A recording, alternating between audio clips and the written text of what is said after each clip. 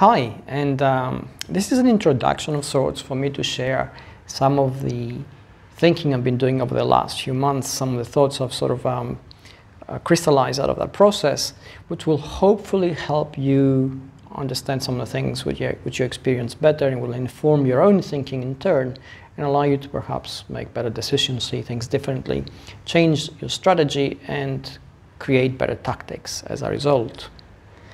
And I know you will agree with me that if you look around the world that surrounds you right now, whether it is political life or economic life or even just life in general, we are very far from what we used to call normal. And what we most seem to want is to return to that normal, to return to a time in the past, to reset the clock, where the pandemic didn't happen, where the world's largest or oldest democracies did not come under question, where the political systems which we had worked for us, mostly, and worked well enough for us to not have to do anything about them. And the thing is that there is no such thing as going back, unfortunately. And let me elaborate a little bit on this. Essentially, everything is a system. And we know that systems theory tells us that any kind of system is made up of interconnected parts which work together in a kind of ensemble to create a reality of sorts which makes things work. We can apply this to society, we can apply it to work, we can apply it to political systems, we can apply it to trade systems even, we can definitely apply it to the economy. There are a lot of moving parts to all this, and we have begun to realize that these things require everything to work properly in order for things to work. And when things break down, it's not a case of mistakes or errors happening in a particular point in time.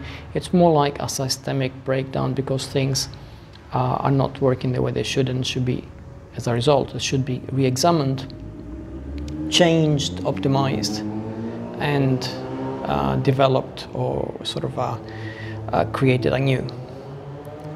So what am I saying here? Essentially, I'm saying that all of the systems that we have had in place up to the end of the 20th century have failed us. If we look at the political system or the economy or the global communication system in terms of how countries interchange information and how countries work together, all of these are problematic and they have led to the kind of situation which we face today, where we face a pandemic to which we have no global response, we face a climate crisis to which we have no global response, we face perhaps a potential failure of the global supply chains and we have no answer to.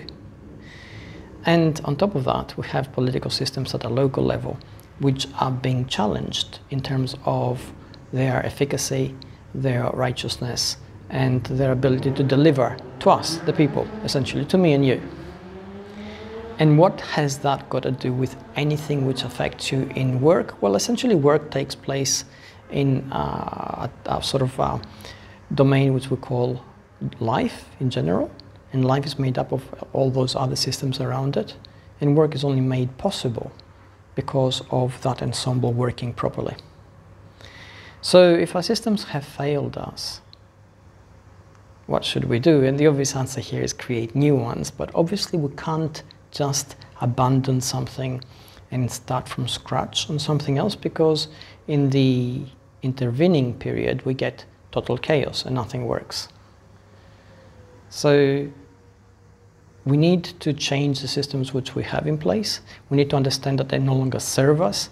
We need to understand that whether we're talking about work, life, politics, religion, the economy, nothing works the way it's supposed to.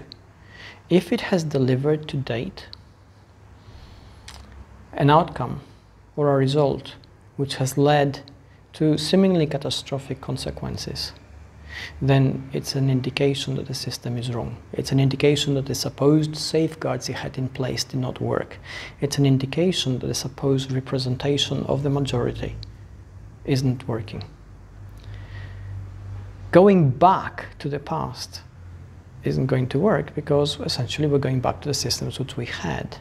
So the only possible path forward is to move to the future, to move to that future with a full sort of accounting of what went wrong in the past, and then an understanding of what we should be doing, what we should be implementing, what we should be putting in place in order to make sure that the systems that we have become different, new, renewed, and so on, and begin to serve us again the way they're supposed to.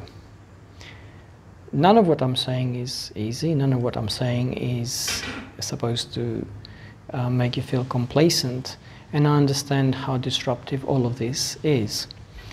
The fact is that we face an inevitability in all this, and the sooner we realize it, the better it is, because then we can begin to take it into account and ourselves begin to become more agile in our decision making and the direction which we're taking, and the tactics which we're going to employ.